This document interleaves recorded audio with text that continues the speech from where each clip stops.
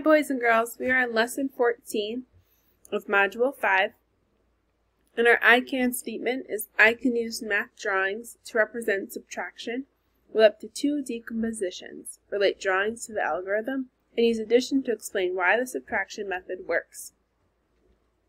So today we're going to be working on solving subtraction problems, but then using addition to check our answer and make sure that we got it correct. So let's get started. Our application problem for today is that Brianne has 23 fewer pennies than Alonzo. Alonzo has 45 pennies. How many pennies does Brianne have? And then the second question asks, how many pennies do Brianne and Alonzo have all together?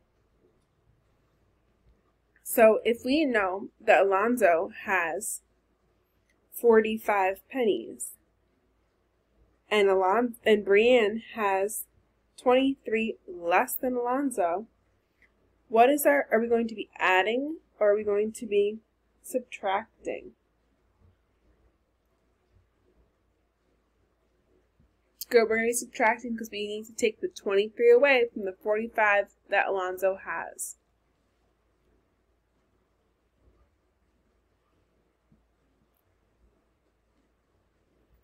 We're going to use our place value chart to help us solve our answer. And our problem is going to be 45 minus 23.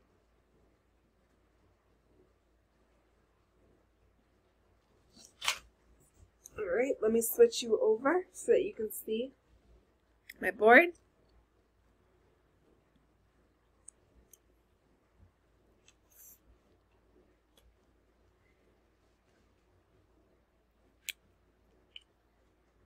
So we have our 45 shown on our board, and now we need to take the 23 away.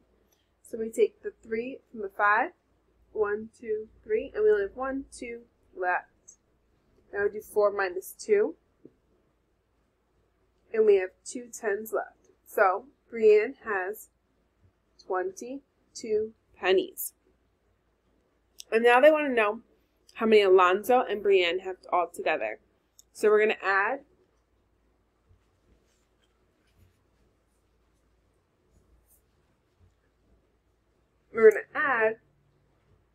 the 45 pennies that Alonzo had and the 22 pennies that Brianne had together. So we have 4 tens and 5 ones. And now we need to add 5 plus 2.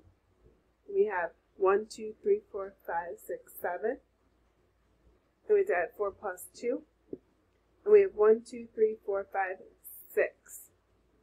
So they have 67 pennies all together.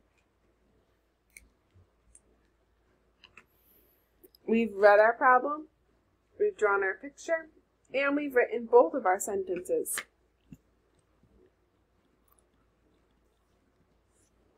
Now we're going to solve some subtraction problems for today.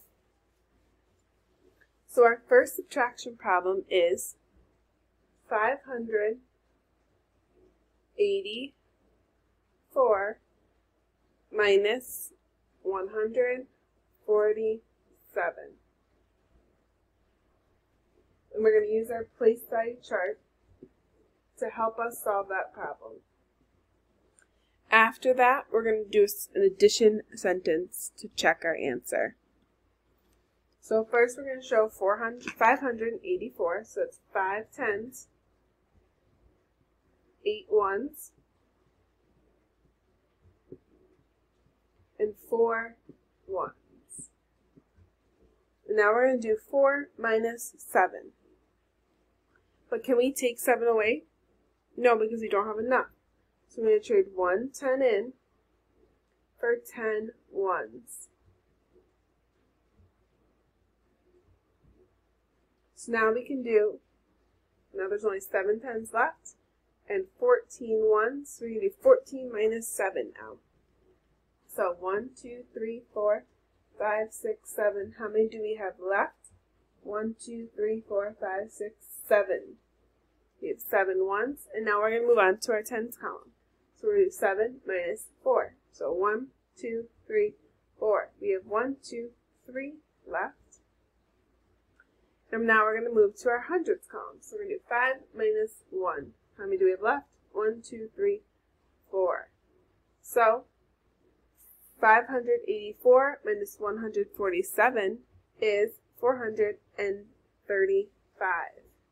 Now we're going to check our problem, or check our work, and we're going to add those two parts together. So we're going to add 437 plus 147, and our answer should be 584.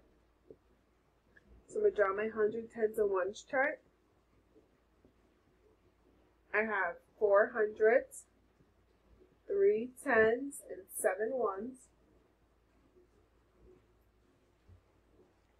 And now I need to add 7 more ones. Let's see how many we have. 1, 2, 3, 4, 5, 6, 7, 8, 9, 10, 11, 12, 13, 14. So that is too much. So we're going to take 10 of our ones and trade them in for 1, 10. Now we have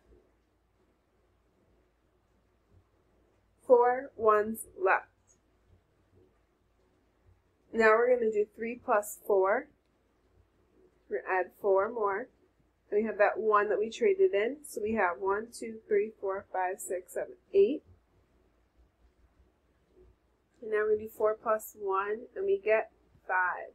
So does our answer match? Yes, we did it correctly. Nice work. All right, we're going to get ready for another one.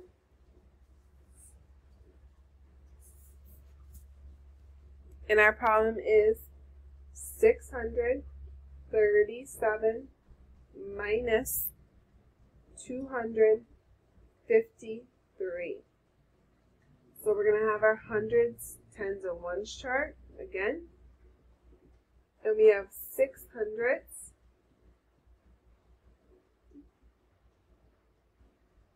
3 tens, and 7 ones.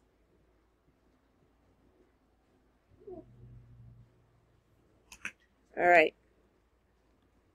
I'm going to zoom out. And now we're going to start in our ones column. We're going to do 7 minus 3. And we have 1, 2, 3, 4 ones left. And now we're going to do 3 minus 5, but we can't do that because 5 is bigger than 3. So we need to borrow 1 from our 100. That becomes 5. And we're going to have 10 tens.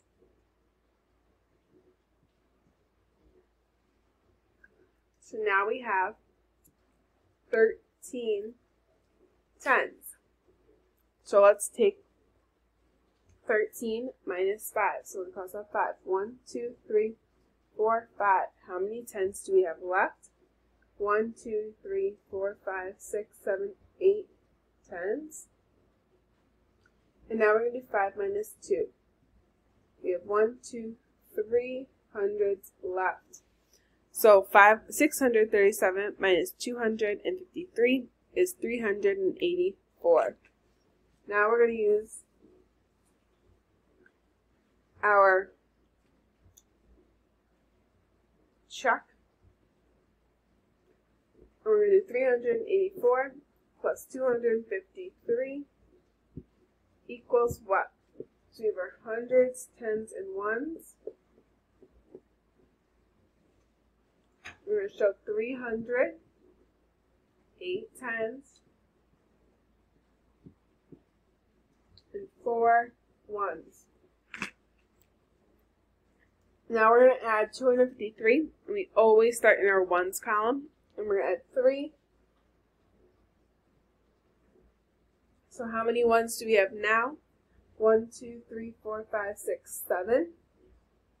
We're going to do 8 plus 5. 1, 2, 3, 4, 5. Let's count.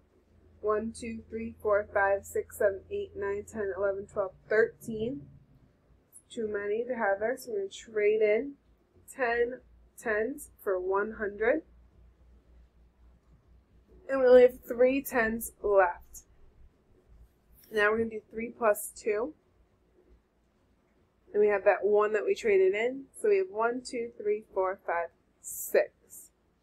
So does our answer match? Yes. We are all set. We did great work there. And here's our problem set. So for our problem set, you're going to be doing it the same way we just did. You're going to set up your problem vertically. You're going to use a place value chart to help you solve the answer. And then you're going to check it using addition. Your first problem is 469 minus 170. The second one is 531 minus 224. And C is 618 minus 229. Great work. Make sure you send a picture of your work to Ms. Vu or I. I'm sorry that this video was a little bit later today. I had a whole bunch of meetings this morning and I just had time to film. I hope you guys are doing well. I miss you all and I love you. Bye guys.